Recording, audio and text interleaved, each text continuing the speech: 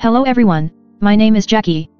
In this video, I'm showing you guys how to stop Windows updates from downloading specific driver like AMD or NVIDIA. So let's get started. First, stop the download before it is finished. You can do that using the pause updates button here. After that, open your File Explorer. Go to your local disk C, Windows, and then find for Software Distribution folder. Open the download folder. You can select all temporary files here and then press delete.